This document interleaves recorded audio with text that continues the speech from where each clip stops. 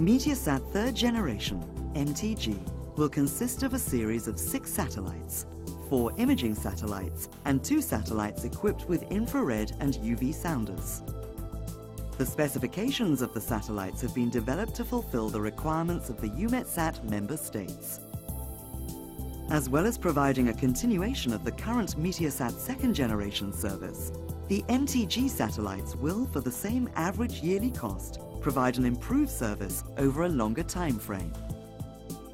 One of the key payloads will be the flexible combined imager, which will produce more frequent images of finer, higher spatial resolution, 0.5 kilometers to 2 kilometers.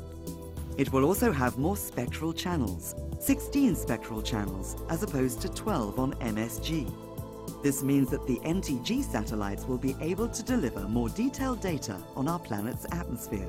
for example on aerosols, which is vital for improving forecasting abilities in EUMETSAT's member states.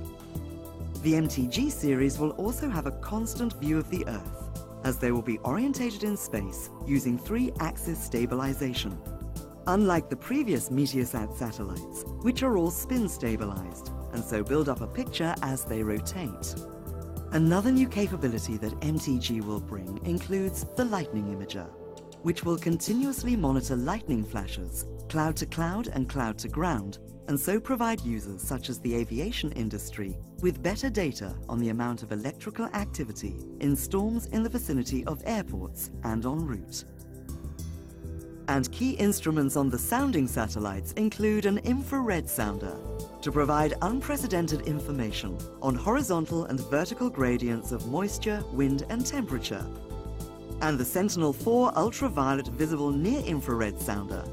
which will greatly improve atmospheric chemistry and air quality monitoring over Europe by measuring aerosols, ozone, nitrogen dioxide, sulfur dioxide, and formaldehyde in the atmosphere from natural and human sources.